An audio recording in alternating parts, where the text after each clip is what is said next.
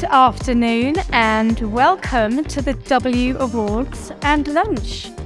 The W Awards, with the Architects Journal and the Architectural Review, look to champion the exceptional architectural work of women and non-binary people around the world.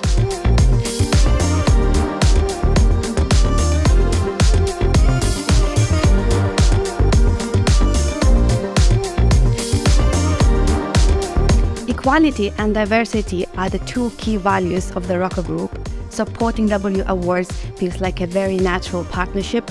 Also, it is important for us to create a wider contribution to the built environment community outside of our influence as a manufacturer. I think the W Awards are important to give women the confidence to work and sort of explore all the avenues that are open to us. It makes you realize when you sit in a room like that with all of these amazing women that we are a really strong force, and it's about giving the confidence and the belief in ourselves to be able to do it. As I became older, I recognized my responsibility more, and I'm very happy I can encourage young women architects.